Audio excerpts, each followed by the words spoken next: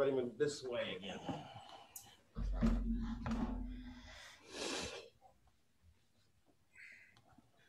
Okay, there's this. Remember your spots. Okay, we're moving Shubham to number 2. Okay. Where was he at originally? At 4? Yeah. Okay. And so the first picture we're going to use is the Mars occultation.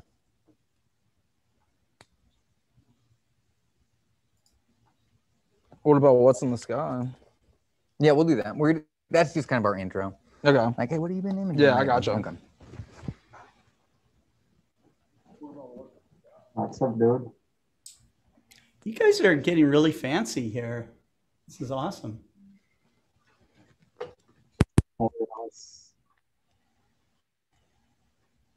Am I audible? Oh,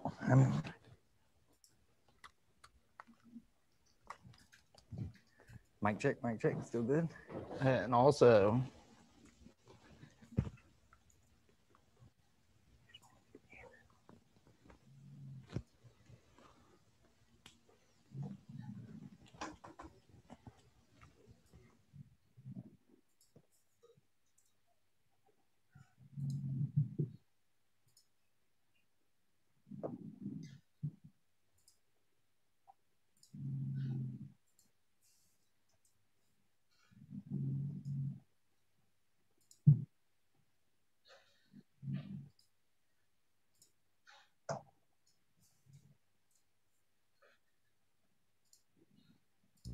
Your audio is back on. All right. I can mute you guys. Okay, I'll do the intro, you do the close. yeah, that's fine.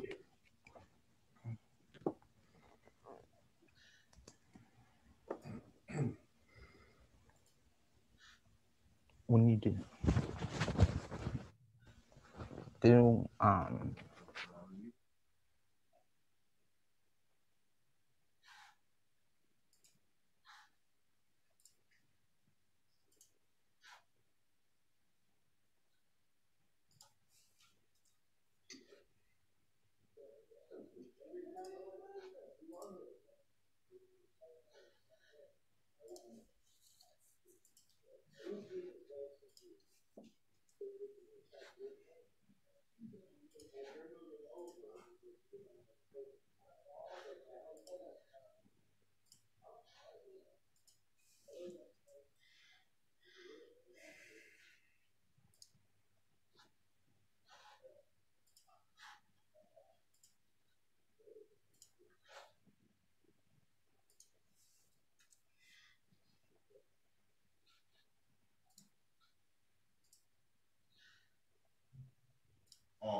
All right, we're getting close. Game time.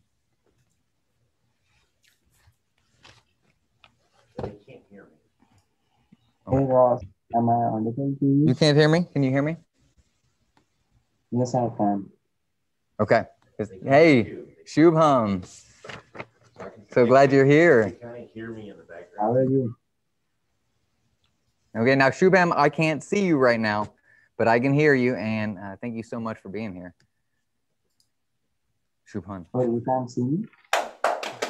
It's not your fault. Yeah, I see him. His camera's working fine. You excited, man? Yeah. Yeah, excited. you nervous? We're nervous too, Shubham. It's okay. No, don't be nervous. You guys just have fun. That's all. Nah, we will. I want to see. I'm ready to see some of your images, man. We only got one that we could load, so we'll post them up later.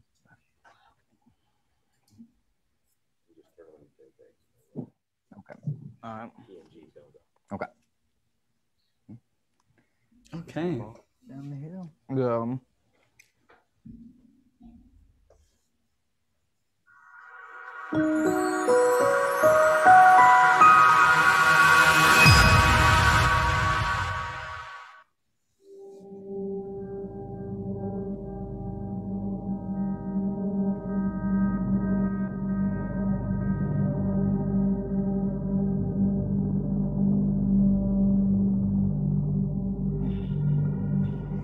Dude, this is confusing.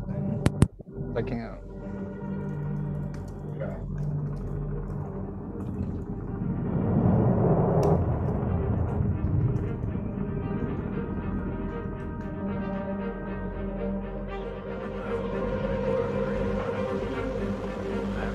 Can we close that door?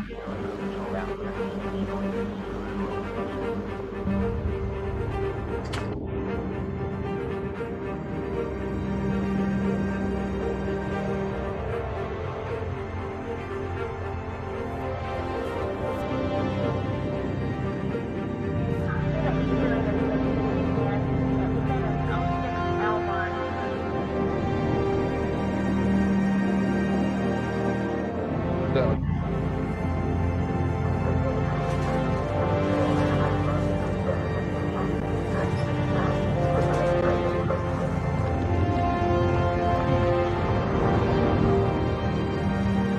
I gotcha. Yeah.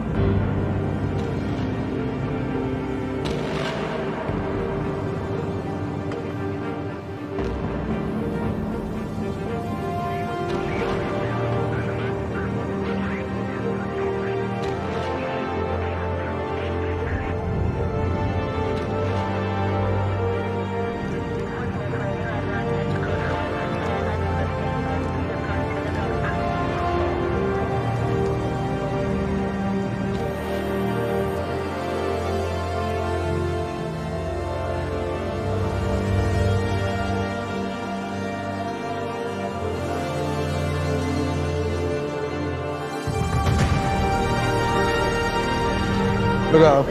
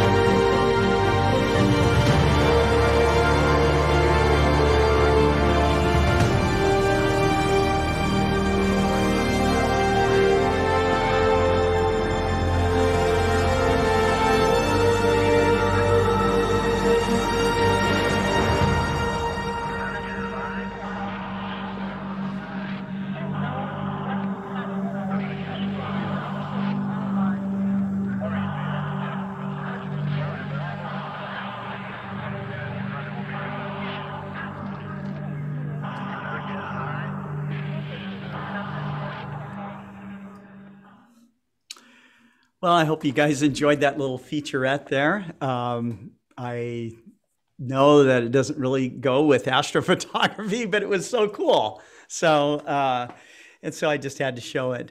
But this is our second episode of Focus on Astrophotography, and we've got Chuck and Ross here with us, and Cameron, and we have our special guest here from India. And Ross, if you'd like to go ahead and make some introductions here, that'd Sure be great. thing. I'd love to, Scott. Thank you so much for letting us be here. We are super excited about having our own show. I've never been on a live YouTube show before. I don't know about you, Chuck. No, this is a first for me for sure. This is a first, but we are super excited. And we're super grateful, and we love astrophotography. So that's what we want to talk with you all about. We want to field your questions, have some fun, and we'll see what we can do. And I had the good fortune of getting a phone call from a kid in India, from Nagpur, India, and he has an Explore Scientific PMC mount. And he called, and he wanted to get that mount perfect. This guy, when he was talking to me the first time, I thought, man, he must be 30 something years old. He sounds like a grown man, and he is incredibly smart. And so we helped get his mount working, and we helped get everything running right. And Shubham and I have continued our relationship, and I am so grateful for that. Mr. Shubham Chandravashi. And I know I butchered that last name, and I greatly apologize for it, because his last name is incredibly important. It means from the moon, back to the Bhagavad Gita. And so, Shubham, thank you so much for being here. Yeah, I'm glad that I got this opportunity to be on this show. Yeah, I'm grateful. Well, you certainly deserve it, man. And so I had the opportunity to interview Shubham yesterday, and I asked him, you know, how did he become interested in astrophotography? And I thought this was a great story, because it came from his grandparents. They lived out in the country on a farm, and they would sleep outside on cots, and he had never seen the Milky Way like that. Not in the city. I think his city has a few million people. And he said every night he was out there, he would see shooting stars. And so that really just sparked his interest. And you began saving money, right, Shubham? Yeah, when I was like in 8th grade or so. Since then. Hey, you saved money for a long time, I think. Almost 5 years you were saving your money. And, you know, then Shubham had to help his family out, and he stepped up to the plate and did that. And why don't you tell the audience, Shubham, how you got your equipment? Because I think that's fascinating. Yeah, so what happened was that, as you all know, I follow some famous astrophotographers on YouTube. So one of them is Chuck Ayub from Chuck's Astrophotography. So one day he just posted a video on YouTube in which he dropped his Celestron C8 telescope from 7 or 8 foot of height. He dropped it off the roof of his house, right? No, he climbed the ladder and then from there he dropped it. So And you thought I could have used that scope. That's an awesome telescope. He actually had 2 of them, and the one he dropped was broken a little bit. Maybe its focuser was broken, so he just decided to destroy it completely and posted a video. So And what you commented on that video, and some guy in Germany, right? yeah, so I commented on that video about how I felt seeing that. So somebody whose name was Lasozet Rastiv from Bulgaria commented me back, and he gave his email. We talked. We had a healthy conversation on email, and he was like, "Oh, this guy knows so much about space and astronomy, but he doesn't have any equipment to do that actually." So he was like, "Maybe I can gift you one." And yeah, we had a conversation back and forth. So, but due to customs in India, he decided that he will buy me a telescope, brand new from a local dealer here in India, and that's how I got that telescope. Yeah, well, I think Chuck and I agree. We can thank Germany for that. That is pretty awesome. And we're really happy you got our mount. We're really happy you're getting to look up there now, Shubham. And, you know, yesterday I asked you about some of your other interests. These are robotics, electrical engineering, computer science. I've seen your Instagram page. You're constantly building stuff. What is your Instagram handle, Shubham, for all your fans out here now? So it's _Shubham _Chandravashi. We'll put a link to that, Shubham, on our site when we get done here. Sure. We actually got started the same way, man. I got into astrophotography around 2016, but it wasn't until I got out out of a city and into the country. We actually bought a house outside of a city, and that was literally my first time seeing the Milky Way. So it's great to hear that, you know, we kind of had a similar start in astrophotography. So I like hearing that. I know a lot of people that's how they get their start. They don't. A lot of people don't. They see Orion. Mm-hmm. You know what I mean? If you're living in a city, you see Orion, and that's pretty much it. But you don't realize that you could drive 30 minutes out of a city and see a million stars. So no, it's a whole nother ball game getting out of that light pollution. Yeah, Luckily for us, astrophotography can be quite successful in light pollution. But Shubham, you know, you remember I asked a wild question, like, you know, if you could have any piece of equipment on Earth, what would it be? And, you know, he just smiled, shook his head, and said, "That is too crazy, Ross. I'm just grateful for what I have." So, you know, that's why I thought this guy definitely deserves to be our first astrophotographer that we're going to focus on and that we want to highlight. And, you know, so if anybody watching, you know, they know somebody that, you know, is pretty cool like Shubham, we'd love to feature them as well. And so right now you don't even have a camera, right, Shubham? Yes, I don't have a camera. Yeah, you're renting a DSLR when you can. And so, I mean, he is efforting, you know, way more than I think Chuck and I are to get these pictures, and we are super proud of him. Reach out to after the show. Get with me. I might be able to help you out with that. I'll find you. I'll find you. Through Instagram. I'll get with Ross and I'll get your handle, and I'll reach out to you on that. You know, and I just wanted, you know, show really who I've gotten to know here over there in the heart of India. And so I asked Shubham, you know, what makes him the happiest, right? And he looked at me and almost started crying. And he said he's the happiest when his little brother's looking up at him. And I just, you know, he's a really awesome guy. Is he in it with you? How old is he? How old's your little brother? He's 10. He's 10? Yeah. That's awesome. Is he getting into it with you? Like when you're imaging, is he out there with you? Yeah, he remains woke till 12 or 1 a.m. In the midnight when I image or when I just observe the stars. And he also takes interest in astronomy too. Well, hey, why don't now, Shubham, I apologize. We were only able to upload one of your images today, but we're going to share it here, and we'll put the rest of them on Mars Constellation. Yes, sir. We'll put the rest of your images on the page afterwards, so everyone can see the work that you do. And you know, so he's using DSS, Deep Sky Stacker, to stack his images, and he's got a real old version of Photoshop that he puts it all together with. And do we have, we can't see it. We've got the Mars Occultation up there now. Yeah. Awesome. Awesome. Well, why don't you tell us how you got that photo, Shubham?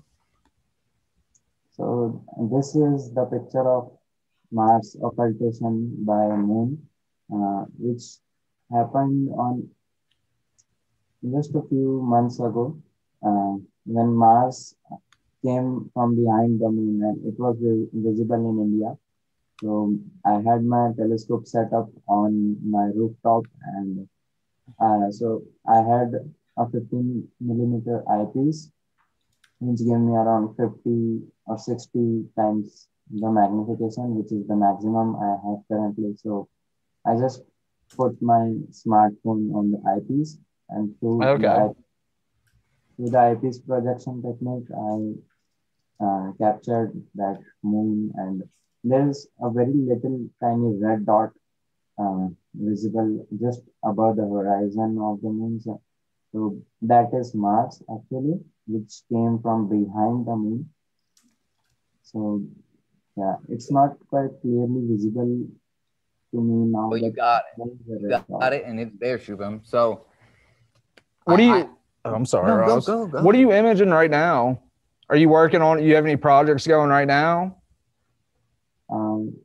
Not particularly, but when I go to the country, to my grandparents' house, I rent a DSLR from there and I just photographed the Milky Way or some like Andromeda galaxy and Orion constellation.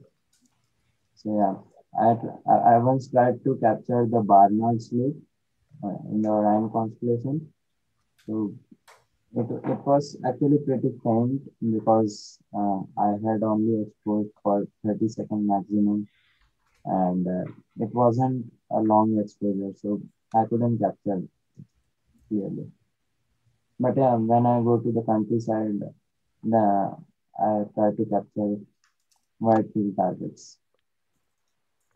Well, hey, we're really grateful. Thank you. I don't know if anybody has realized it yet, but it's like 4 in the morning. What time is it there, Shubham?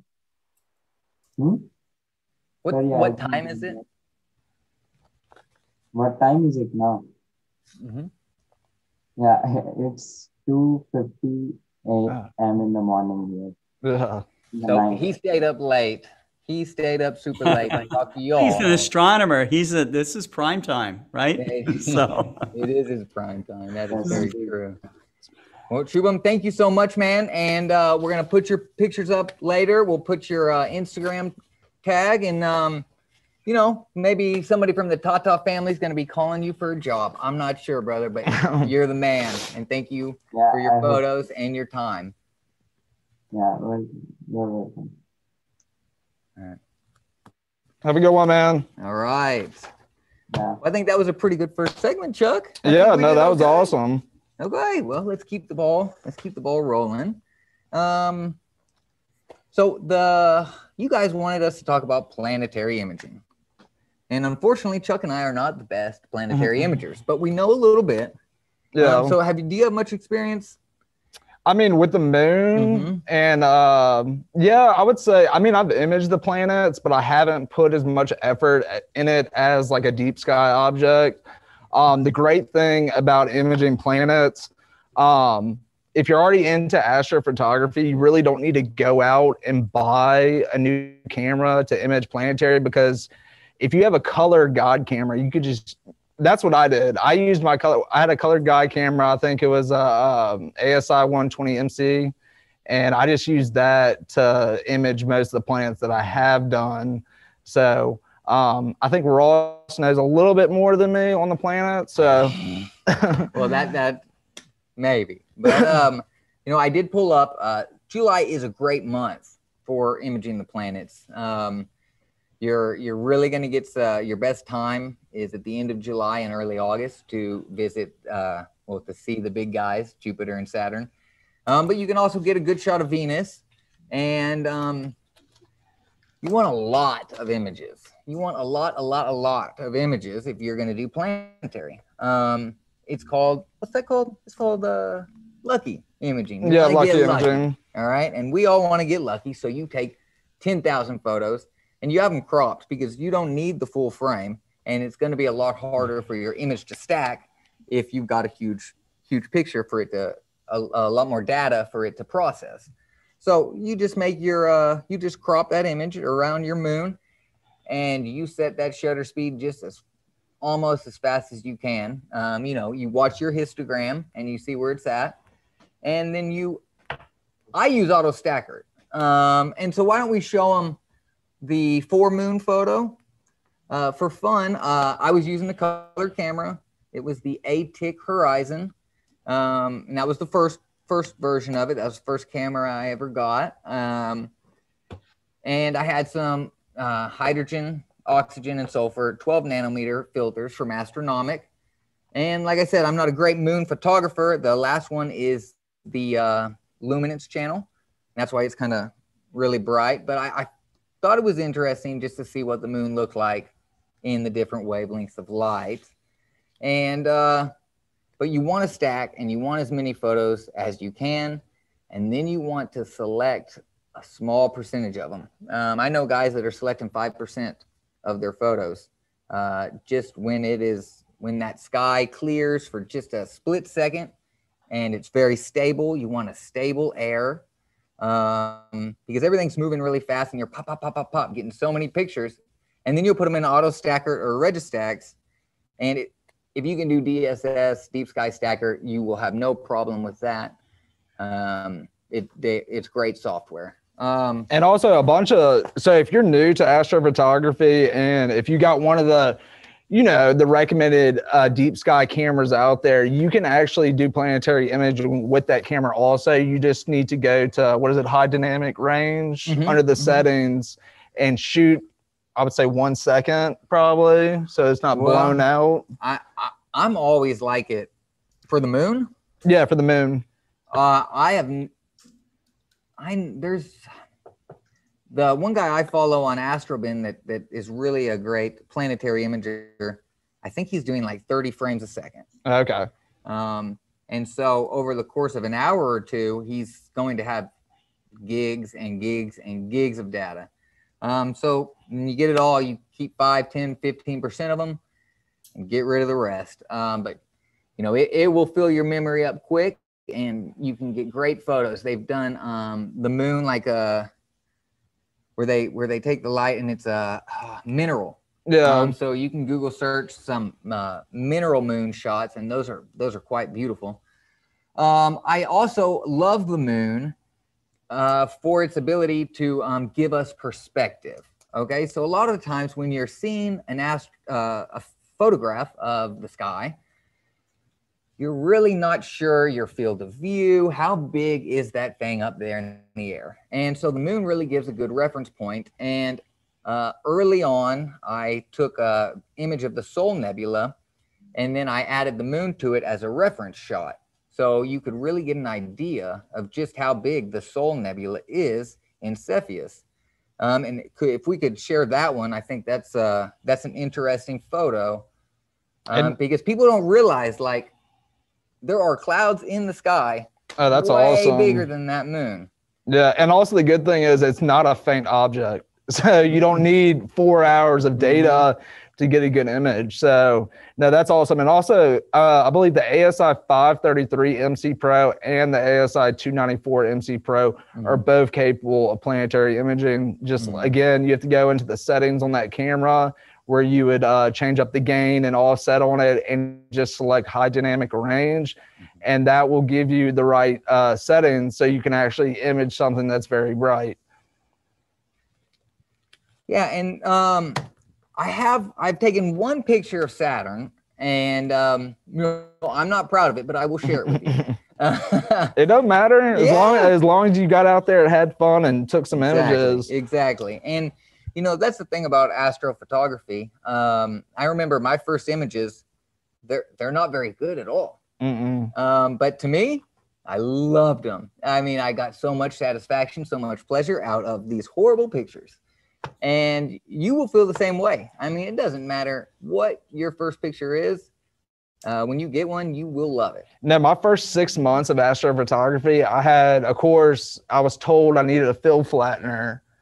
Well, I had a field flattener on the back in front of my camera, but the back spacing was probably off by like 50 milliliters. So luckily I was using an RC telescope, so that has a flat, you know, it doesn't have a lot of curvature to it. So luckily I was getting round stars, but that's just one thing of like many things that I just went right over my head. So yeah, as long as you're just getting out there and having fun, it doesn't really matter on, you know, quality right now. So right now that will come. The quality will come, and they do talk about the steep learning curve. Oh yeah. And there is a lot of stuff to know, but you don't have to be anywhere up that learning curve to enjoy it. You know, it's the process that's what's enjoyable, and it's getting out there, getting under the stars, being outside, and being precise, working on something, spending time on one image, and putting the work in, and that's why I like it. Yeah. But yeah, so what are you imaging right now, Chuck? Yeah, well, right now it's kind of ironic because the next segment, but I'm actually working on the Crescent Nebula. Okay. I think right now I have 2 hours with it. Right now I'm shooting it with a ED 127 triplet with the FCD 100 glass. I have our 0.7 in the back, so that actually drops that F ratio from F 7.5 to 5.25 and brings that focal length down to 666. So I'm getting it's basically I'm shooting really fast. That's you?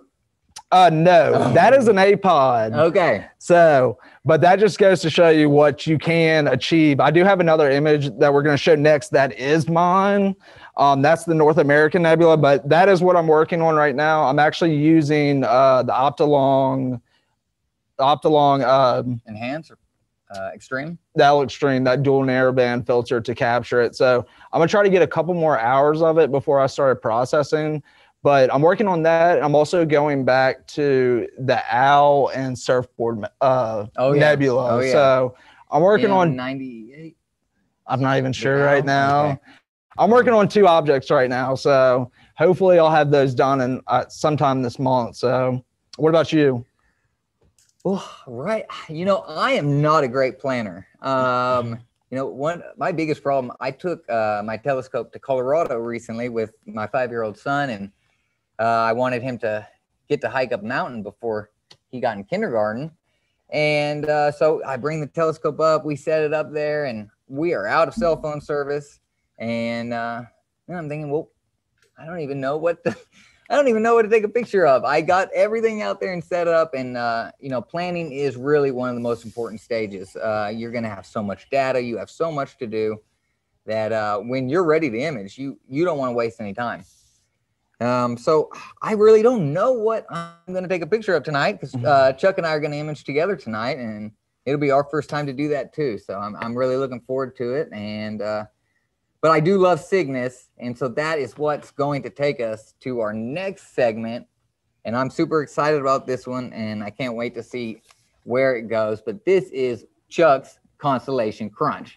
And we're going to take those constellations and we're going to crunch them down for you and tell you all the cool stuff. I'm going to have to make like a sound effect that has like this crunching noise of, you know, it's not the big bang, it's the big crunch. So, yeah. No, yeah, we need some type of sound effect for that. I love it. That's cool. But for this week, I picked Cygnus, aka the Northern Cross to some sailors out there. But the reason I picked that is whenever I associate that to deep sky season.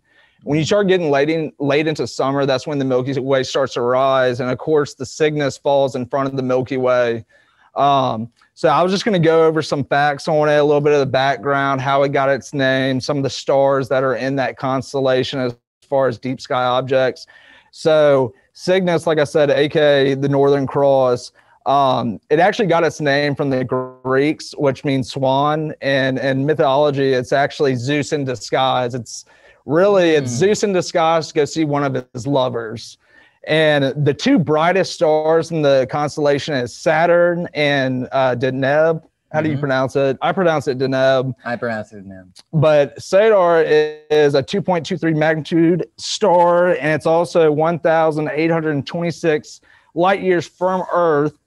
And Satyr is full of nebula. Oh yeah. I mean, just you put Satyr in the middle, and you turn that exposure up, and you're gonna see some hydrogen. Yeah, no, it's everywhere. That's a great image. That's a great region to image. But with Satyr, with Deneb, that is a 1.24 magnitude star, and it's 222 light years from Earth. And a cool fact about that star is if you were to replace Vega with that star, it would be so bright, it would actually cast a shadow over the Earth at night. It's actually the 19th brightest star in the sky. And I did not know that. Yeah, that's cool. The 2 like most well-known nebulas in that constellation is of course the North American Nebula and also the Crescent Nebula. They're both emission nebulas. I was going to go into the North American. Yeah, do we have the wide field of the Crescent? It's the SADR. Do North American Nebula. Okay, do that one first. Yeah. Okay. We'll get that pulled up. But yeah, the North American Nebula is awesome. No, it's the other one. And I mean, yeah. So this was actually one of my first objects that I did. This is with a DSLR. I think it was the Rebel T7, and just a lens, basically to get the whole thing in view.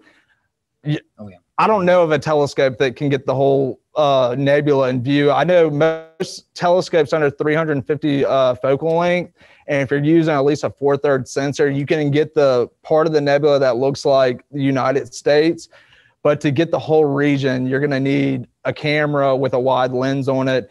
But going back to the North American Nebula, William Herschel actually discovered it in October of 24th, 1787, but it wasn't cataloged until his son did it, John Herschel, in August of 1829, and they named it the NGC 7000.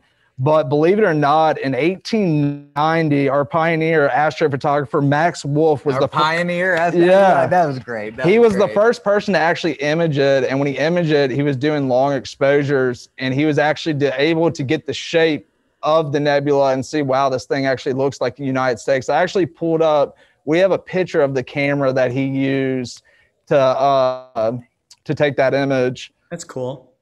Love that camera. Wow. Wow, that's very cool. And then in 1922, the man, the myth, the legend, Edwin Hubble proposed that the reason that the North America Nebula was so lit up was actually from the star, like I said, Deneb, lighting up the nebula. Well, I've heard, and you know, Scott can correct me if I'm wrong, but I've heard that if you hold a hydrogen filter up just with your eye up there, that you can kind of see some of the North American Nebula. Oh, I know, I do. That's cool. I'm gonna try that tonight once it gets high enough. Another fact I didn't say about the North American Nebula is well, it's not really a fact, but basically, if you do want to image that nebula, I would recommend if you wanted to just get the American part of it, I would suggest something below 300 focal length and at least a 4/3 sensor for that object. Really, you need a 4/3 and higher. If you want to capture the whole image, like I said, I would go with a full frame with a wide lens on it.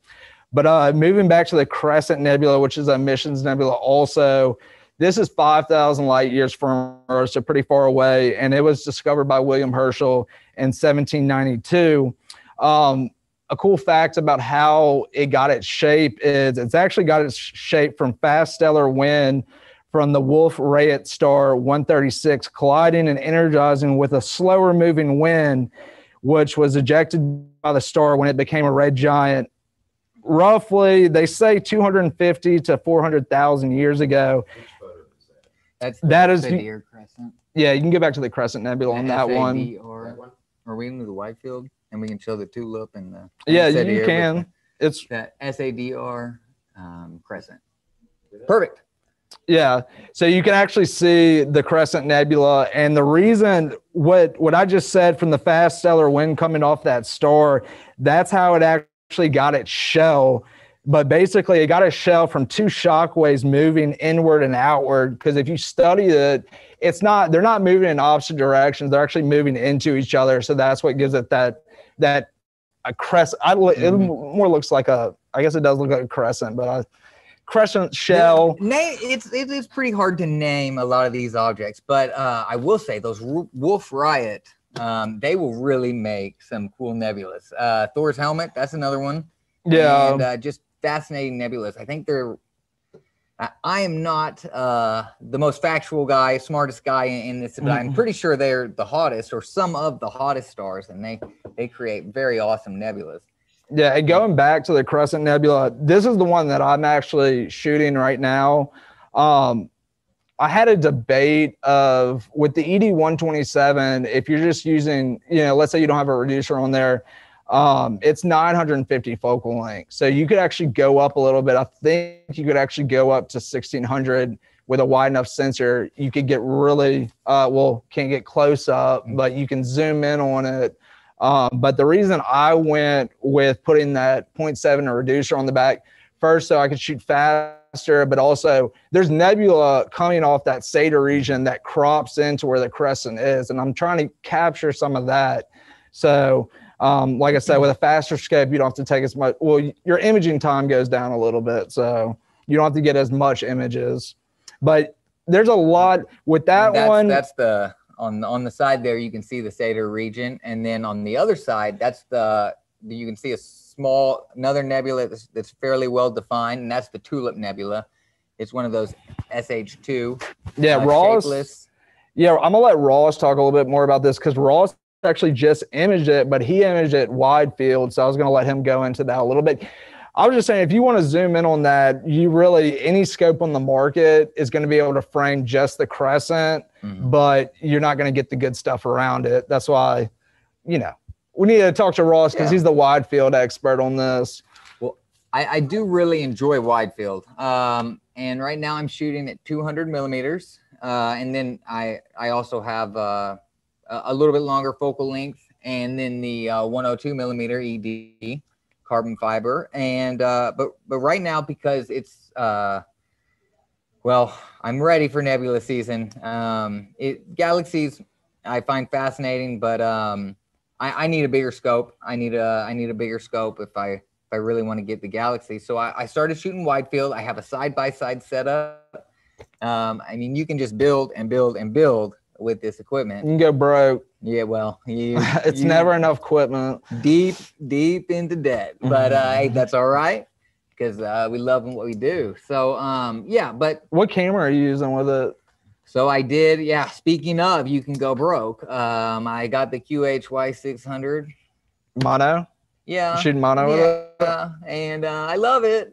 More detail. It's really awesome. And I hope my wife isn't watching because she does not know how expensive it is. But that's all right. And it's my first mono camera. And that image you saw there of Satyr, Crescent, and the Tulip, that was my first color image, my first SHO show image. That's not in the Hubble palette. The Hubble palette didn't really look that pleasing to me on that image. But that is only hydrogen light, sulfur light, and oxygen light. So there is no full spectrum. That is just the emission wavelengths there. And so that's why I like Cygnus with a wide field, or Cepheus, because it's just, there's so much going on. And especially when, where we are, I think the Milky Way rises 1 o'clock. Around there, 2 o'clock. Well, anyway, wide field setup is perfect for any of those objects in the Milky Way. If it's, the lagoon, if it's, name some. Well, the lagoon is always behind a tree. Eagle. For me. Yeah, the eagle, the Omega. But so I have to stay more toward the northern sky. I know everybody is battling something. And gosh, astrophotography, it always seems like every night something is going to go wrong, right? So, I guess I will tell you about one thing that happened to me, and it's kind of embarrassing, but that's all right. It's been all night. I got all this set up. Everything is right. My mount is perfectly level.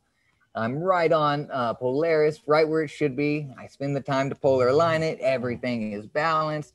Everything's hooked up. Camera's hooked up, focuser's hooked up, everything should be working, and it's not working. And if you take astrophotography, you understand the frustration of the endeavor. And so I'm just getting so frustrated, and I'm about to call it quits, and I've been spending hours troubleshooting, and the lens cap was on my telescope. So don't let that happen to you. Don't let that happen to you. Yeah. That used to happen when you had film cameras, okay, and you could not see what was going on. You would have the lens cap left on, you'd do all this work, guide all the shot, everything, take it back and get into the dark room and realize that there were 0 exposures, so. Now, so I've never done a lens cap, but I have done 2 hours with the star mask. What is it? To focus. The Batinoff mask. Yeah, the Batinoff mask. I have done 2 hours of data with that on it. So, well, so many times I've spent a whole night, and I would forget to click to turn the cooler on. or I would forget to click save, or I mean, there's a lot of things that are going to go wrong, and that's why we're here. Yeah. You know, we're going to try to help you get through these things and to share our struggles with you, and hopefully you can share your struggles with us.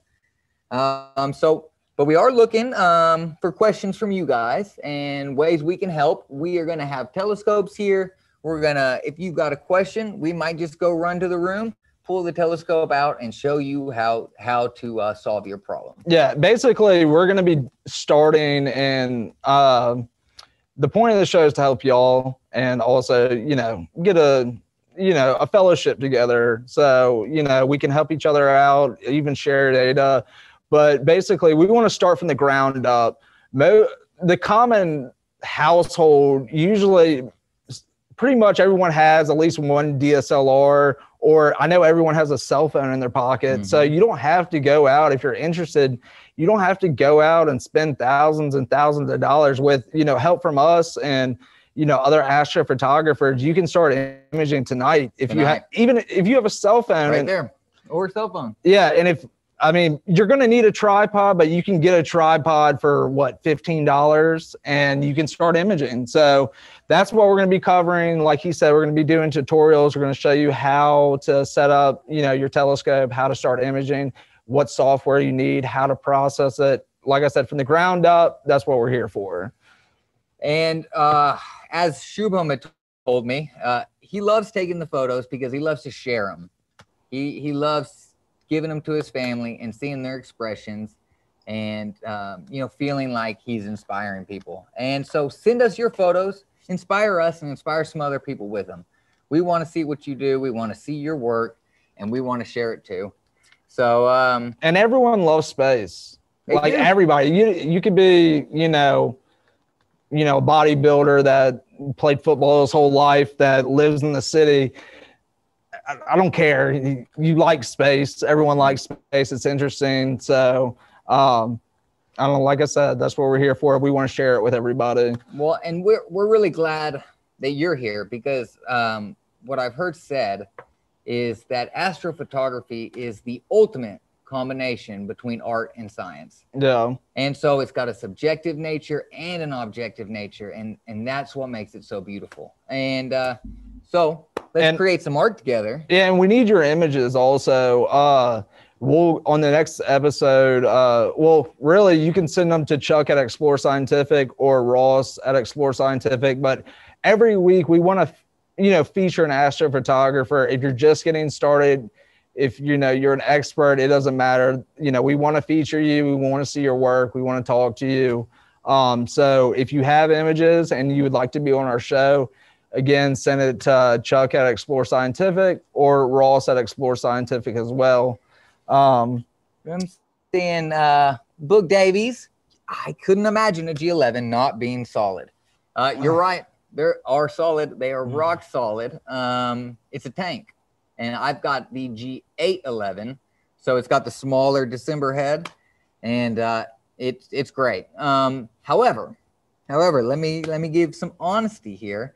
I've got a buddy who has the G11 with the PMC8, and I sent him a picture one day, like, look at my PhD2 graph, my tracking, my guiding graph.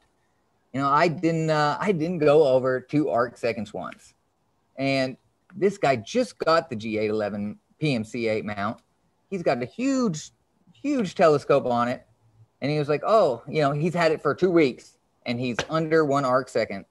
What? So, yeah. Now, what is he using? Is he using any kind of, is he using the telescope drive master or anything like that to support that? You know, I'm not sure how he is doing so. He probably, if I had to guess, because I get on mount, because I have be auto guided, right? So yeah, he's definitely auto guided. But I've got the Skywatcher EQ6R Pro and I've got our XS2 PMC8, and with both of those mounts, I would put our mount against that other mount any day.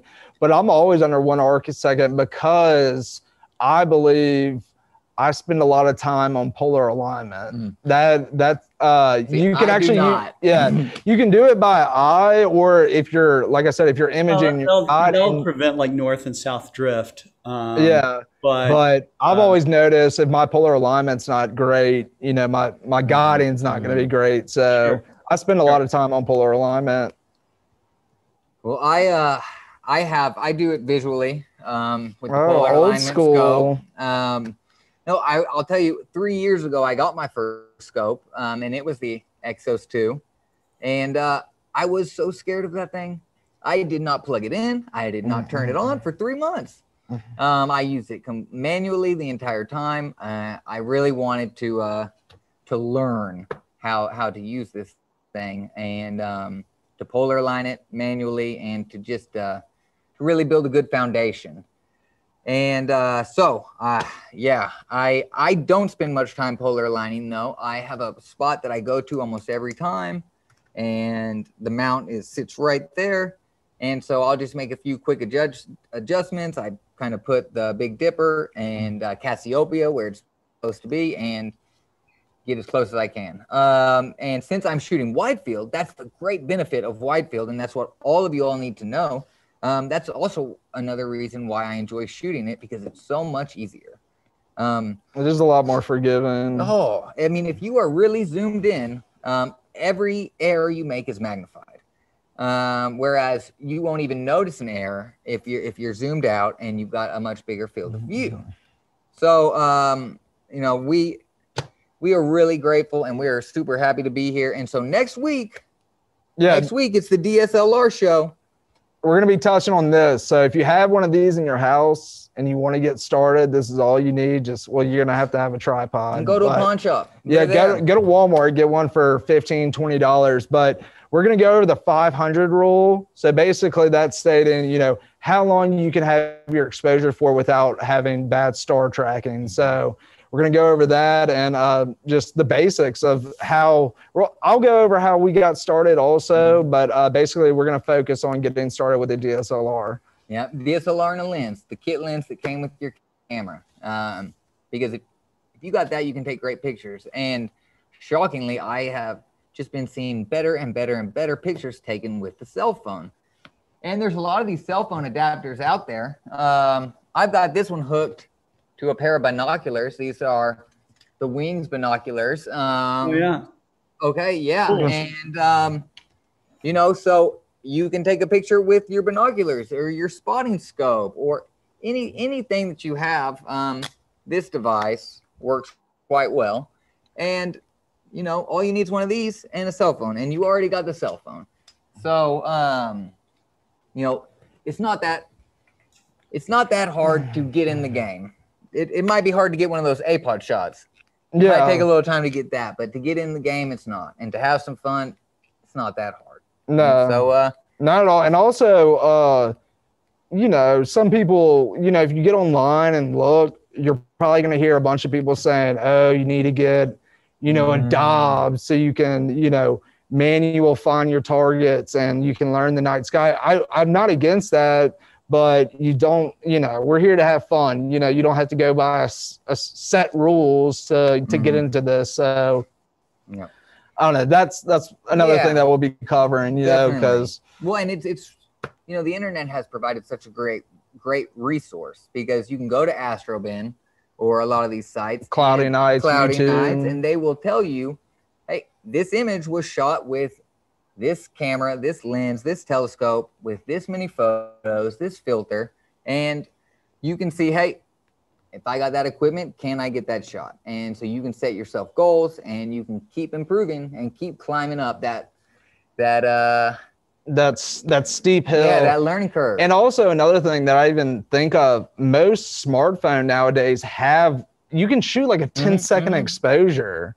So, like I said, if you have a tripod and you have an iPhone that can, or an Android that can shoot 10 seconds exposures, and you're going camping, you can get Milky Way. Yeah, you can get some great images with that. So next week we're going to show you how to do that. Yeah, for sure. And we'll touch on the DSLR also. And then, I mean, if you have to have the good thing, if you do have a DSLR and you have to have a mount, there's star trackers out there that range from 100 to, $400. Yeah.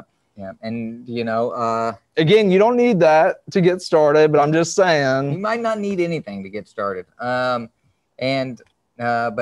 we're here to help you all get your feet wet. We're here to have some fun, take your questions. Also, send your images. Yes. Yes. We need your images. We love your images. That's why we're doing it, because we want to see your pictures too.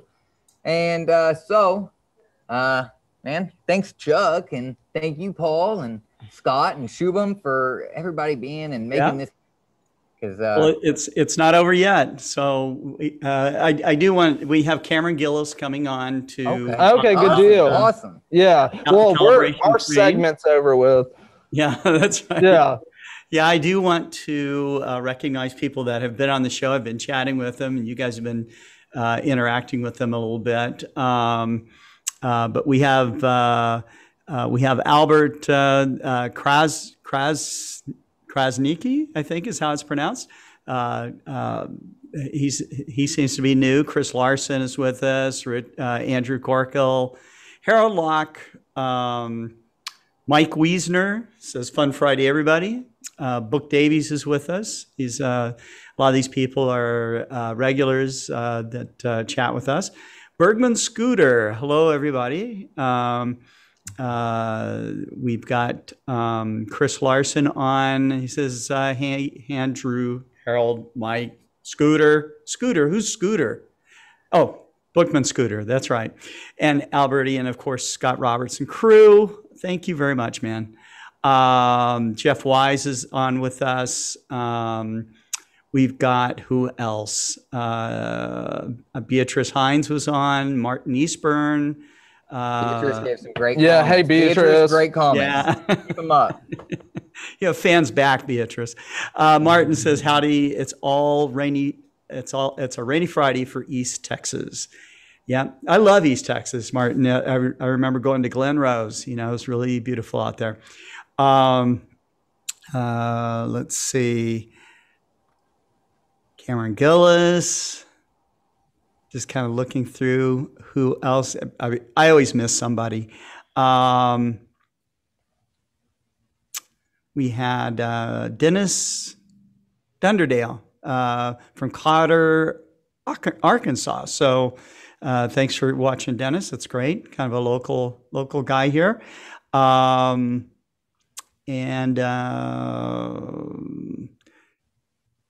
Elmiko L. Howdy from Phoenix.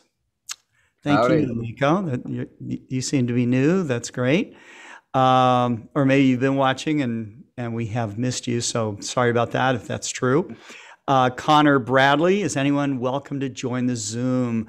Connor and I chatted a little bit. I did invite him to, he's a visual astronomer. I invited him to submit a presentation for us. We are going to have the next Global Star Party Tuesday, and it's going to be supported by our special guest hosts, the Nebraska Star Party guys, okay? So they're going to have an in-person Star Party, but they agreed to do this Global Star Party on top of it. So that's kind of a prelude to the real deal, okay? Yeah, that's awesome. So that's going to be cool. John Johnson will be certainly participating in that along with a bunch of other people. So it's going to be cool. Let's see. And who else?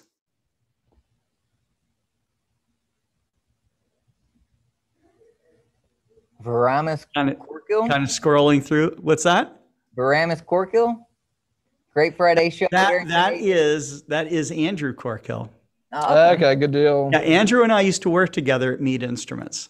So, Okay. Thank you, Andrew. yeah. But he does own one of our telescopes. He has an Explore Scientific Airspace triplet, and he's got, it's a ED-152, and he's got it on a Blasmandi G11 in his own private backyard observatory. So he's getting really, really serious about this. It's totally cool.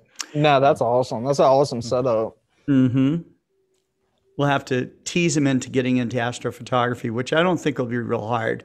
So, well, I do remember Shubham had said he really liked it because he could go so much deeper with a long exposure, picking up Oh, really sure. magnitude stars. Right. When you have a really dependable smooth mount like that, you know, that's kind of, I always believed in more mount than you got telescope. So, you know, Yeah. when I use a ED 102 mounted on a G11, you could probably hit it with a small baseball bat and it would be okay during an exposure.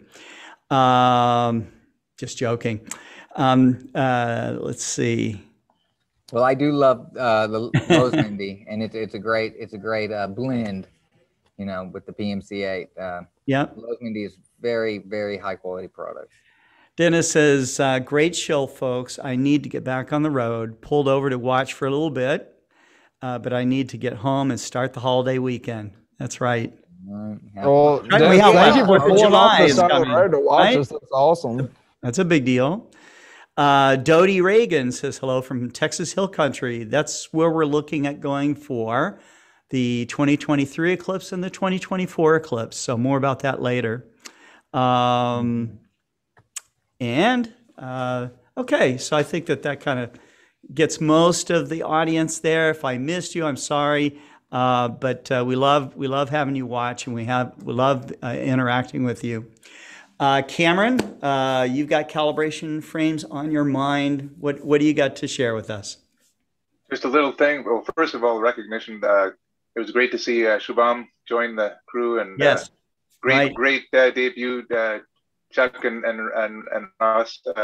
Fantastic stuff. This is good material, and I love your, you know, walk before you or crawl before you walk approach. You know, and make it very accessible. And so with that in mind, I just wanted to spend 2 minutes.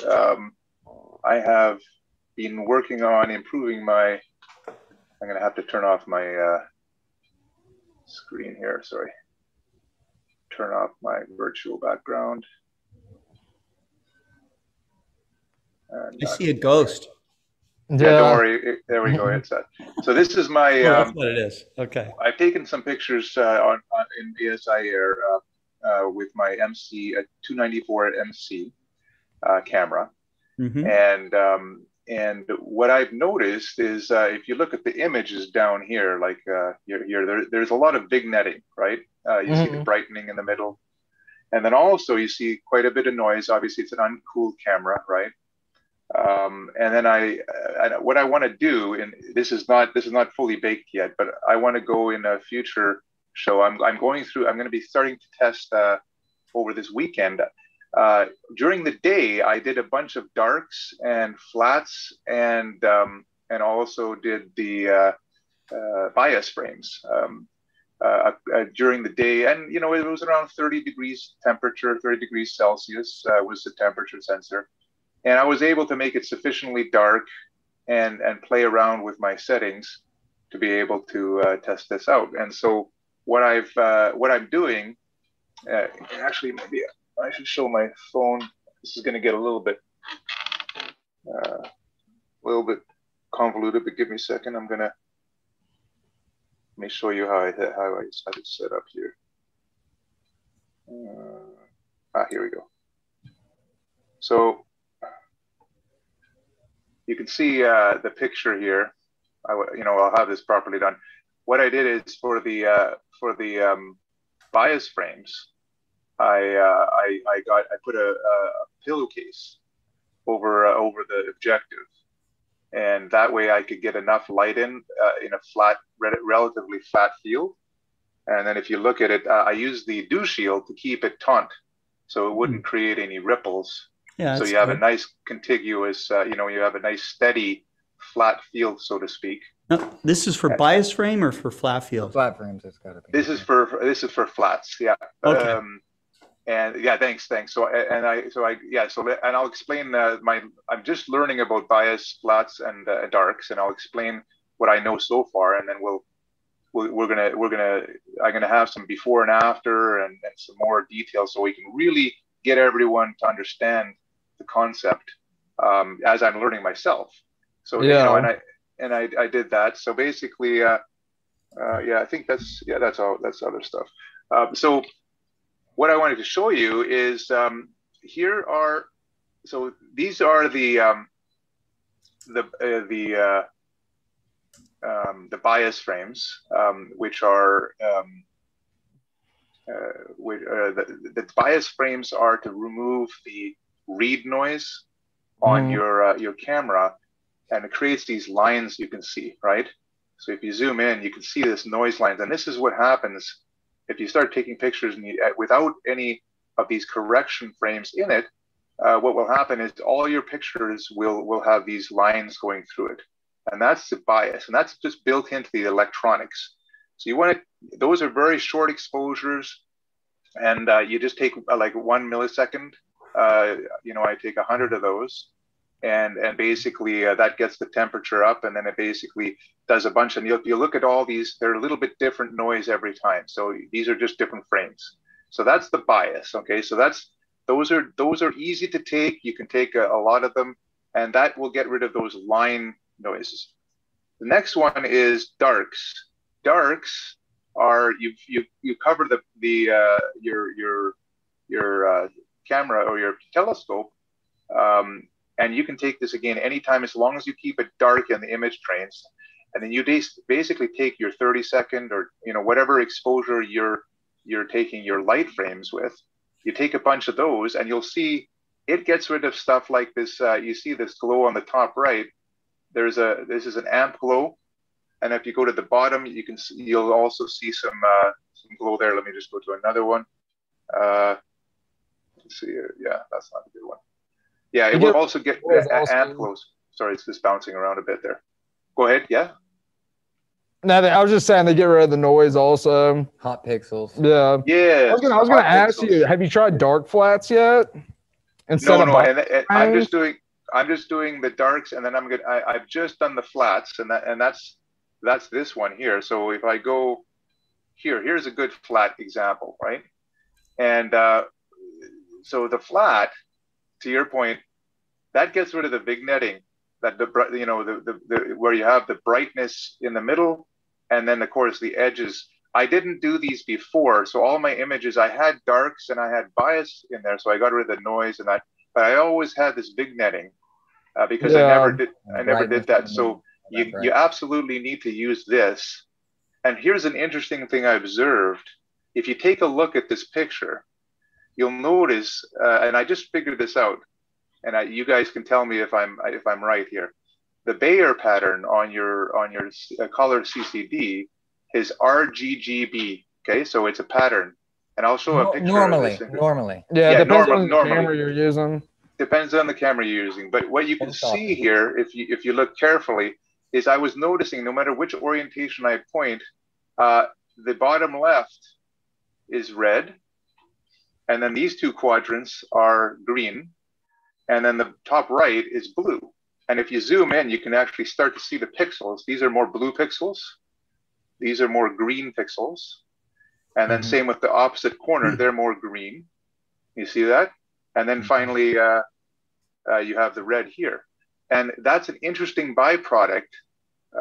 Must be because of the polarization, the angle in which the light comes in on that. But some interesting physics. Anyhow, just an observation I noticed when taking this. On color cameras, flats are more difficult, and usually you want to use, so on flats, you on a color camera, especially on the ASI 294 MC Pro, the cool version, usually flats are really fast, like under a second.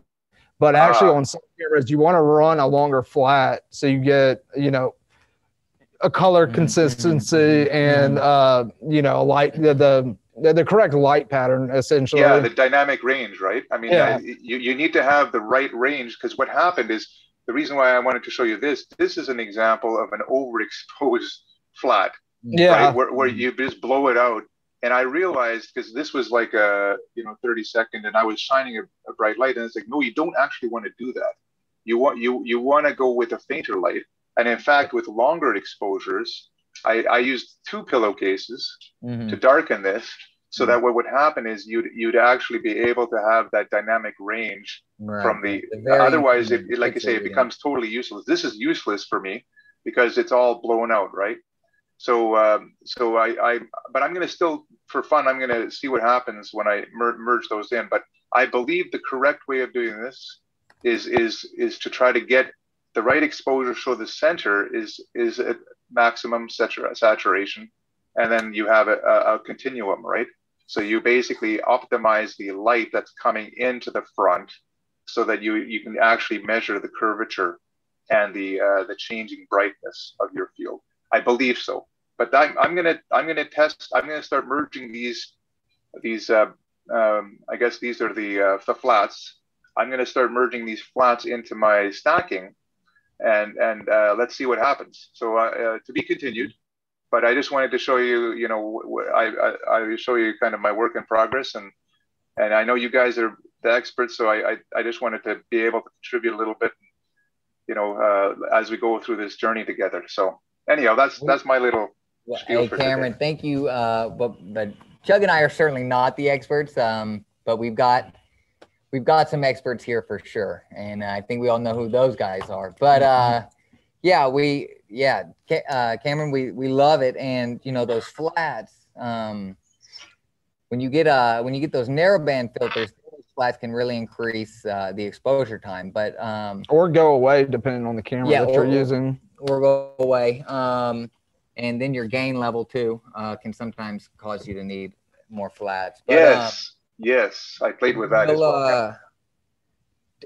You know, you really don't need much more than a 2 or 3 second. What I've read is that you really look at your histogram. Yeah, you want you know, in a colored camera, you got red, blue, and green. You want your points in the middle. If you're looking, that's how I go off of it. Or middle left. Yeah, middle left. Yeah.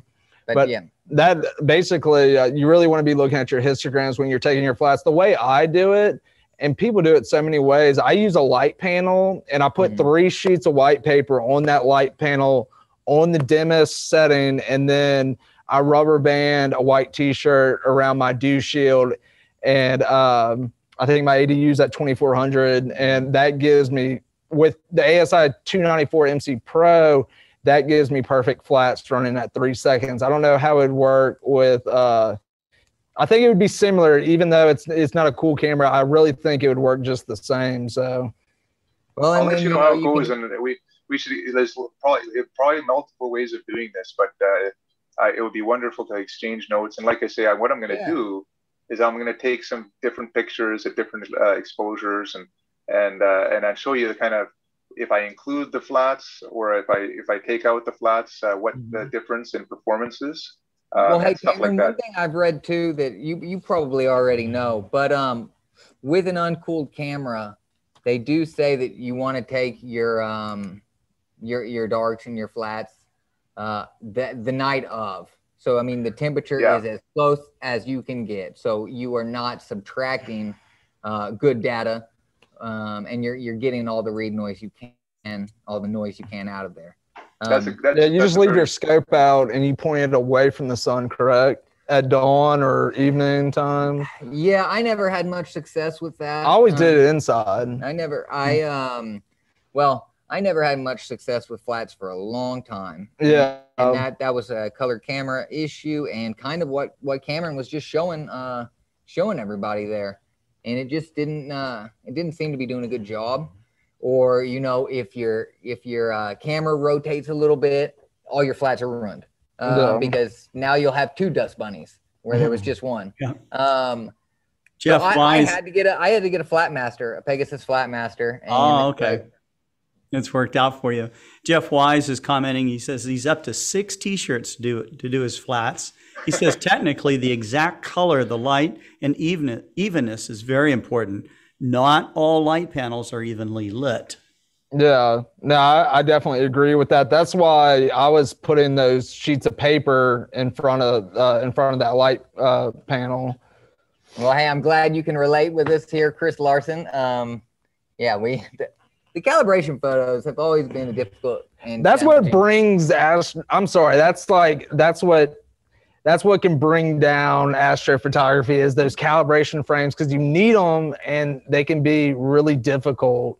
As far as flats, it's time consuming. If it's 4 in the morning and you've got to start plugging stuff in and moving stuff around, at 4 in the morning, it's pretty hard to do some of that stuff. Yeah. I was taking advantage of when it clouds over.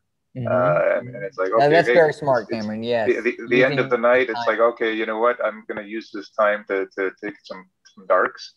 And then I was experimenting because it got so hot here, that I was like, hey, I'm going to do this during the day on a cooler day. And then it's kind of like a hot night. So I figured that, to your point, yeah, you do want to make sure the temperature. I don't have one of the biggest advantages of pool, besides obviously the lower noise, is you can set the temperature. So even in the daytime, you can set it so you can take all your darks, flats, and bias at the calibrated temperature. So you don't have to worry about doing it at night. I'm trying to my objective is the same as you guys. We want to make this so that it's really easy. We figure out some kind of tips so that anyone can, in this team can do it and repeat it and have the same success without the frustrations, right? Because Cameron, like we were talking about earlier, and you said, you just recently started taking the flats, but the images before the flats, you loved them too, and that's how you got to the flats. Yeah. You don't have to do all of this. You just got to get out there and get under the stars, man, and start looking up. You got it, man. Right. Yeah, exactly. You got it. Yeah, it's all about. And what's addicting is when you can achieve those initial steps. Then you get hooked, and you say, "Oh, I want to do a little bit." So what's driving me to do this is like, "Hey, I want to get a little better." Like I tell you, I'm doing the sky survey, and it's crude pictures. However, every time I do that, it's like, I want to make that a little bit better. And so your technique, you start to add not only the fun of the regular observing, but you also add new improvements along the way. So it's an ongoing, it's a wonderful thing. So you kind of two different dimensions, right? One axis is just the pure timeline of enjoyment of whatever you're doing. And then the second is, hey, let's improve, right? Let's make it a little bit more cooler, right? So and then you add more gear, but you find out also what you need and also what you don't need, and to be able to achieve what you want to do. So it's cool. Yeah, that's exactly right, Cameron. And that's another goal of our show, is to get you to find out what you need and what you don't need. Because if you spend $300 a few times on things you don't need, then you're not going to be able to afford the thing you need or really want. So that's what we want to do, and we want to get everybody improving. Because hopefully by the end of the show, Chuck and I will be a lot better too, because of y'all and because of this opportunity. Right. Yeah, it goes back to what Scott was saying, how when I first started out, I had it in my head that I had to have the best telescope, but in reality, I needed a good mount. Mm-hmm. The mount is definitely more important than the telescope, for sure, because that's so much more. Yes. That's the lifeblood of astrophotography. So it really is. Yeah. It really is. And I'm really passionate about. I'm really passionate about the mount as well. I mean, this journey I've been taking. I made my big switch from 18-inch Dob, right, which was on a beautiful mount, but it didn't have tracking, and and it's really meant for going out there in the dark skies. And I switched that over to an 8-inch Schmidt Cassegrain on an Altaz. It was go-to, but it's still an Altaz. But it was a much better experience for me in my backyard, because I could actually take advantage of my observing capabilities and be able to track and start off with astrophotography all at the same time. And that actually led me to realize I need an equatorial mount, and that's what led me to explore scientific as well with the PMC8, the IAXIS2, which is what I want to get. Obviously, I want the G11. That's the holy grail. But for now, if I can, it will be a nice pairing to have the mount my C8 on top of a GM, on top of the Axis2. Yeah, that's the right weight balance. And then I would like to piggyback my ED80 on top of that, so I can do both wide field and long focal length at the same time. But these are all, this is all things that I've learned along the way on what I need, right? and the way I want to use the gear. And so everything you guys are doing and what Scott has done in this show really helps everyone maximize their enjoyment. Yeah. Totally. Well, that's what we're trying to do. Yeah, for All right. sure. We're trying to do. Yeah, guys, I was kind of following some of the comments from Gary Albin, who has been watching the show. He's getting set up for trying to weather the storm for Hurricane Elsa. So if you guys, anybody out there that's in that region, certainly take care and do what you got to do to weather the storm. So. Until that time, it looks like we got great things lined up for next Friday's show. And, I love that we're highlighting new astrophotographers that are coming on. Shubham, thank you very much again for being part of this program. You're welcome back on when you have some more stuff to show. Okay. It's going to be fun. So, next week, we, of course, have Daniel Barth in his next segment of How Do You Know? Tuesday, we've got the 53rd Global Star Party that is going to be, the special guest host is going to be the Nebraska Star Party crew. Okay, so as I mentioned before, they are actually having a real star party, which happens, I think, August 1st through 6th. But I wanted to get these guys onto the program to talk about Nebraska Star Party, to share some past experiences. It's been a while since they've a lot of these people have actually been out under the stars with in that Nebraska Star Party area. So if you haven't been to that Star Party, you should definitely put it on your bucket list. It is ultra dark. And it's a really, really friendly crew, and they run a great Star Party. So anything else you guys would like to add before we wind it up? More than thanks. I'm not sure. Yeah, I mean, we're looking forward to the show. This is awesome. Yeah, I like this. I like this new format, this side-by-side format you guys have going on. Great setup. That was set up by Paul Newton, who's our videographer here. So we can finally take our mask giving it off some now. polish here. I like that. Okay. Until Monday, you guys have a great weekend. Have a great 4th of July, and keep looking up. And we'll talk to you later. Have a good one. Thank you. Bye. Thanks, Cameron. Thank you. Everybody. Thanks, everyone.